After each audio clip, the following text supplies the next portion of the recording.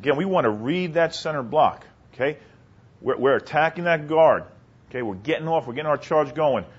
Ball snap, we're reacting. Guard pulls to the inside, now goes to our pressure key, all right? If our pressure key, the center, is real shallow and trying to cut us off, we'll try to work across the face.